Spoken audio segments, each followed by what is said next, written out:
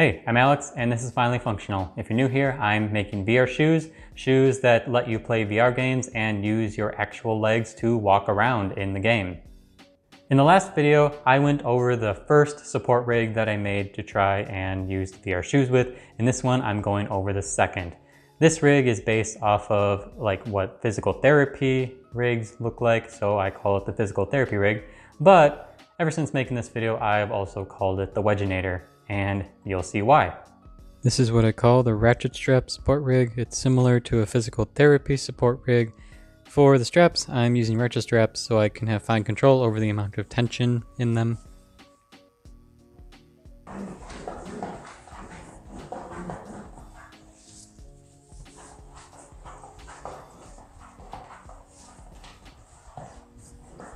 So if I'm standing still like this and I have a little bit of slack in these lines, I have to go forward a little bit to get rid of the slack. So if I start walking, then I get to the end of the slack. So there's no resistance, and then boom, and then there's resistance. So that's a little jarring.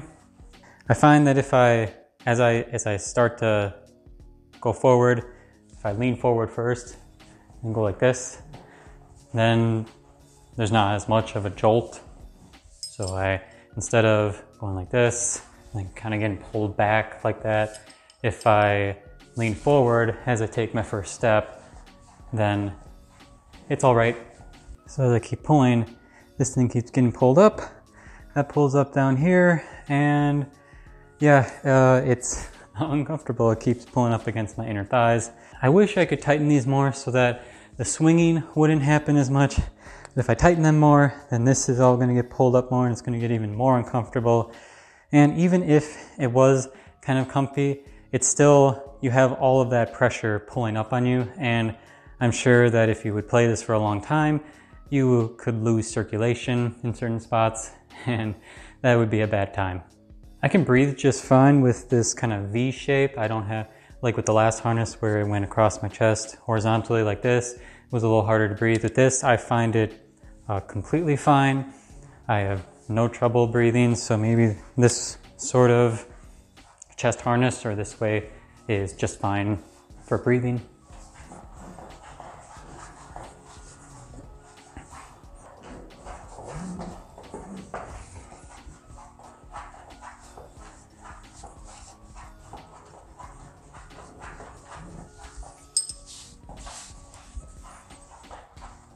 Going backwards is a little tricky. There's some swinging, as you'll see. So I go backwards and I swing forward like that. So backwards, and then I swing forward a little bit, and that's a little bit hard to maintain my balance while that's happening.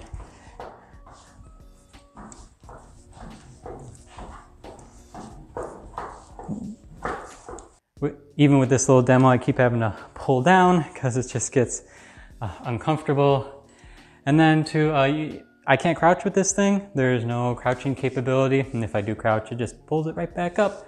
So maybe one way to support crouching, if I could figure out a way to make this more comfortable, one way to support crouching would be to add a joint here and a joint here so that these two arms, these two pipes could bend down like this.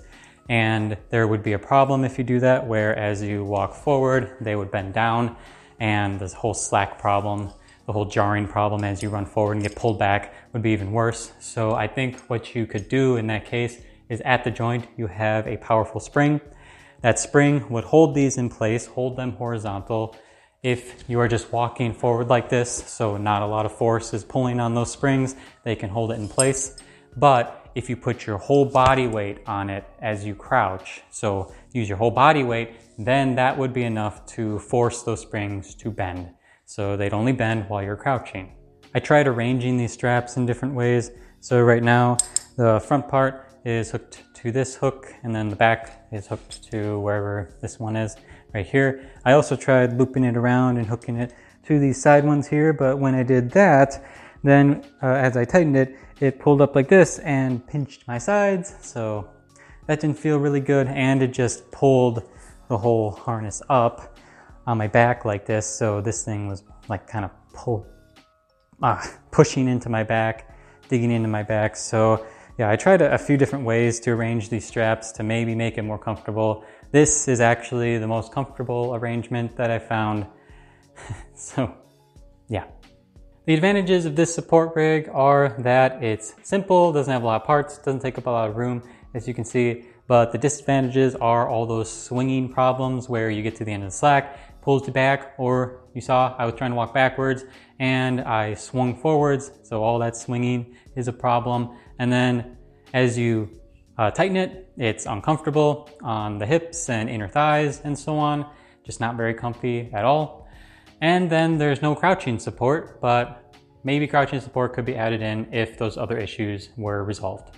So after making this rig, it became a big priority for me to completely eliminate as much play, as much swinging as possible. And I hope after watching this, it's clear why, because I've gotten a lot of comments from people saying that I should make more kind of loose support rigs, but they would suffer from these problems, and that's why I didn't do that. With these passive shoes, a rigid support rig is a top priority for me. With motorized ones, that's a different story. In the next video, I'll go over the support rig I made that I showed in my recent No Man's Skies demos. So I'll see you guys then.